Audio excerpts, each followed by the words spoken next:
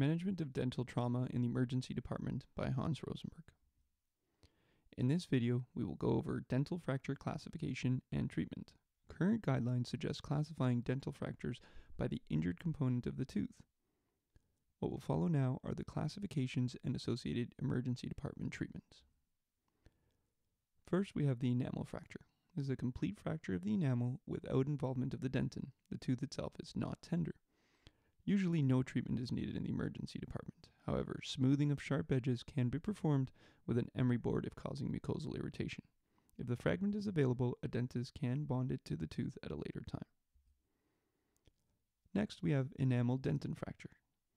This is a fracture confined to the enamel and dentin with loss of tooth structure but not involving the pulp, hence why it's also considered an uncomplicated crown fracture. The tooth will often be temperature sensitive as a key differentiation to enamel-only fracture. The exposed fracture fragment can be dried and covered with calcium hydroxide composite, with a product like Dical being the most widely available in an emergency department. You may also use zinc oxide or glass ionomer composite in order to cover the tooth. I will describe covering the exposed fragments with a composite in some detail at the end of this video. Since some emergency departments are not equipped with calcium hydroxide paste, the use of 2-octyl cyanoacrylate, i.e. tissue adhesive, has been reported in the literature. I have successfully used this method numerous times at our institution with no significant complications and good pain relief for the patients. Additionally, if the fragment is available, a dentist can bond it to the tooth at a later time. Next, we have enamel dentin pulp fracture, or a complicated fracture due to the involvement of the pulp. This is a fracture as described, which involves the enamel and the dentin with loss of structure involving the pulp. The exposed pulp will be sensitive to temperature stimuli. The treatment for this fracture is actually the same as for the enamel dentin fracture. Next, we have crown root fractures, which can be described as with and without pulp involvement. These fractures involve the enamel, dentin, and cementum, and are further classified by the presence or absence of pulp involvement. Furthermore, uncomplicated and complicated fractures can involve the root as well. In the emergency department, these fractures will be clinically indistinguishable if the coronal fragment remains in place. If the coronal fragment is lost, one may distinguish a fracture involving the pulp and root by the visible pink color of the pulp or visible blood. This fracture type will be painful, tender to palpation, and stimuli. For the treatment, if the coronal fragment is in situ, then stabilizing the tooth segment to the adjacent teeth using a splint is a treatment of choice. Please see instructions on application of a flexible splint in the next video. If the coronal fragment is lost, then proceed as with the previously described enamel dentin fracture treatment. Next, we have a root fracture. Root fractures usually lead to a mobile and displaced coronal tooth fragment if it remains in situ.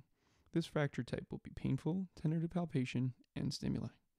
The treatment is the same as for crown root fractures.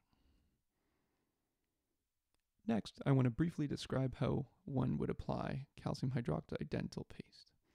First, ensure that the tooth is dry and appropriate analgesia is provided for the patient. Equal parts of the calcium hydroxide base are mixed with the catalyst on a mixing board and spatula, such as seen in this picture here. The calcium hydroxide paste is then added to the coronal surface of the fractured tooth, providing appropriate coverage to all of the exposed dentin and pulp. Here we have an example of one performed in our emergency department by myself.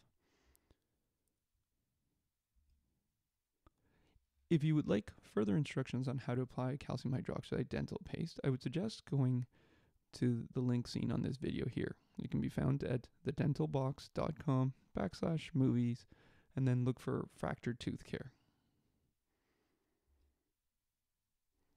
Just have a few small tips for you guys to round out this video. When we're discussing fractures, in all fractures, try to keep the fragment as it can be reattached. Ensure that the fragment is accounted for as well. So you want to make sure that you rule out aspiration or that the fragment could be embedded in the mucosa. Next, risk of pulp necrosis increases the more severe the fracture, i.e. as you go deeper into the tooth especially involving the pulp or the root, the higher the chance of necrosis. Therefore, in these cases, you want to do the appropriate treatment, which is covering the tooth. And then, as the next point discusses, consider providing antibiotics, for example, penicillin V or doxycycline to Pen B allergic patients for fractures involving the root or pulp. And that is all for dental fracture classification and treatment. And we will chat a little bit more about dental avulsions in the next video. Thank you.